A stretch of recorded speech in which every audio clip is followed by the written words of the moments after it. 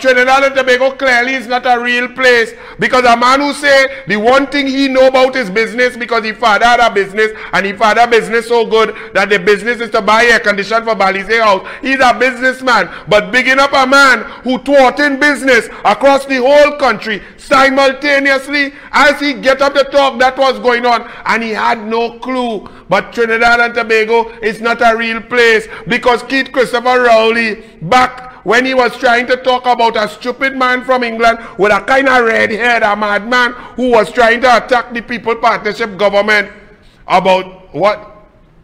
Some Analytica.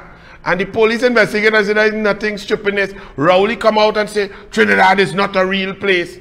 But the same Rowley come and calling people idiots, and all the idiots who disagree with him and his policy of oppression, his tyrannical oppression and dictatorship, his putting up Balize in President's house, his putting a Balize in the Police Service Commission, his putting Balize in Calypso, in everything, turning Trinidad and Tobago into a cesspit of Balize Jews.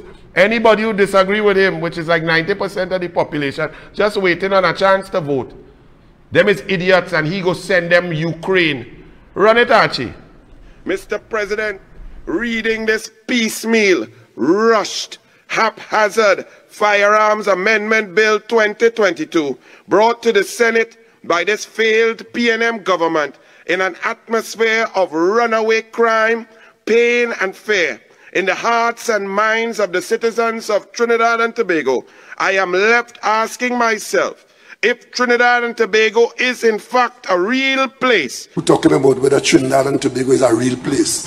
I wish, every time I read that, I wish they end up in Ukraine. And I am not going to Ukraine. I, along with my UNC colleagues, will be right here fighting tooth and nail against the tyranny and oppressive nature of this PNM government until they are resoundingly removed from office by a united people. Satan, move, let we pass.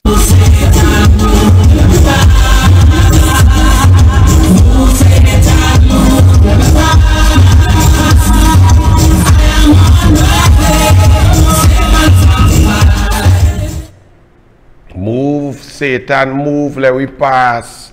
Rowley, go in Lekoto and lie down. Stay there. Make your bed right there where you deserve to be.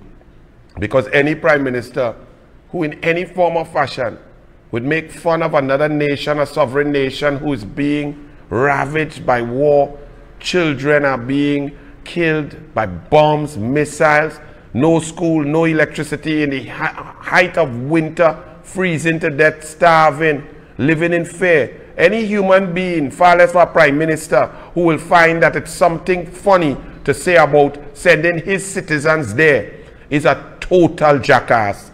And you, Rowley, you never fail to impress those of us who know what an idiot you are.